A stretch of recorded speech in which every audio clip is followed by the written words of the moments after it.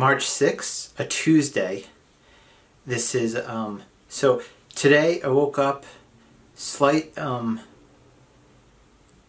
something was in my eye. Put in some eye drops, it was kind of fine.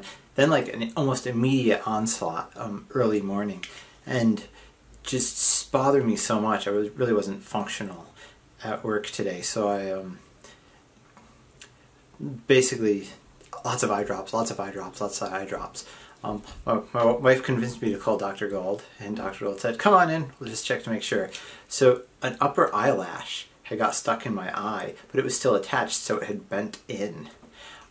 So like no amount of eye drops would get it out. So that's why I was having this constant feeling like there was an eyelash in my eye. And so he took it out with some tweezers and plucked it in essence, and I'm good, much better. It was almost like an immediate relief.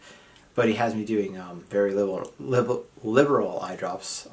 He gave me some of the gel drops, refresh gel drops, for the rest of the day, and then I can go back to my normal stuff tomorrow. So he said there was no scratching, which is very good. Obviously some irritation he saw, and yeah, so today was definitely a downgrade in terms of comfort because of that. But I think I'm better, and there's going to be no long-term problems or damage. I know I've complained about this eye before, and I've felt something similar. Like primarily, it feels like right here on the edge something was stuck, but today it was actually all over the place, and it almost kept moving. And when you go in close and look in the mirror, you're pulling your eyelashes away from the eye, so you don't see it anyway. So yeah, that's how things went today. I thought that was a worthy note of an update. But eyelash gone. I'm taking the gel drops.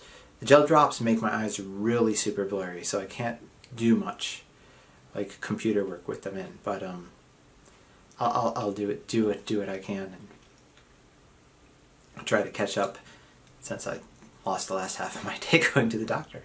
And that is today the update, March 6th, Tuesday.